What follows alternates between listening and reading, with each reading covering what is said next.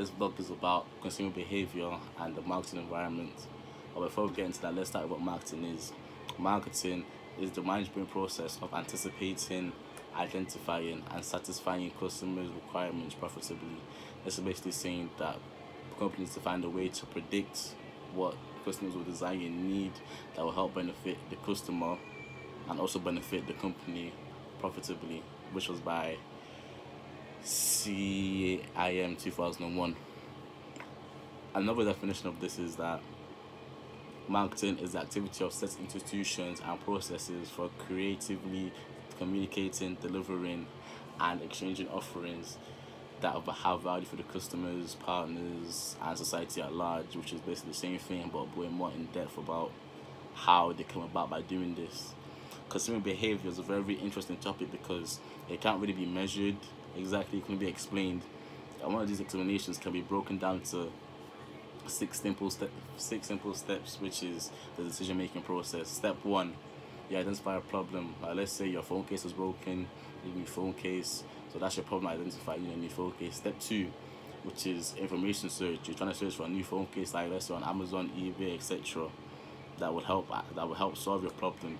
Step three is then evaluating alternative, which is basically saying finding different products of the same type that may be more expensive but have more better quality, less expensive, do the same thing, etc. Just determines on you.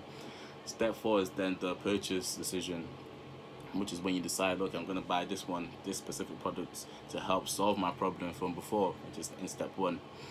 And then step five is the post purchase decision, which is after you bought it, are you happy with it? Are you satisfied with it, or do you want to return it back to the company and get like a different one from a different company or a different website, etc. But if you're and then after the post purchase decision, you then can get feedback on that product, so you can use that information you get from that product and how it's benefited you, how it's worked, and the durability to then make an informative decision on your next purchase, which just depends. And your consumer behavior really depends on two factors: external and internal. External, just like stuff like environment, your culture, etc., and it shows like your personality and stuff you like and what you do and stuff like that.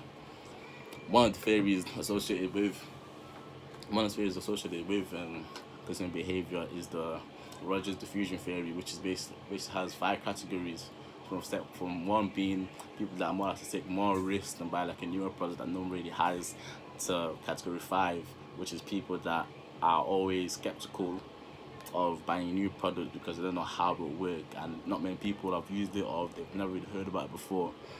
And this is basically just saying that the more, based on your personality, you can fit into either of these categories as it goes down. So from 1 to 5, it gives that your skepticism, you're more skeptical about buying a new product, basically from 1 through 5, as we're supposed to talk about. Next is the market environment. The market environment is basically organizations by external forces that it depends how well they are able to market their products to the society. And this can be split into two things: internal and external. And the external ones are split into another two, which is macro environment and micro environment. The macro environment can affect the company itself and the competitors around them, whereas the micro environment only affects the company itself.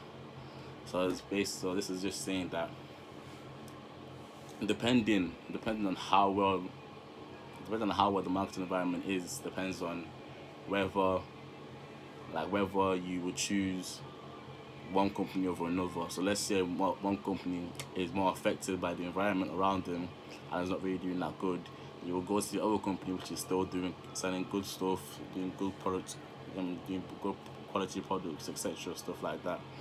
And this can basically just affect your buying habits, because you want to buy something that is best tailored to you, that has great quality and best for book basically, so you won't waste out any money.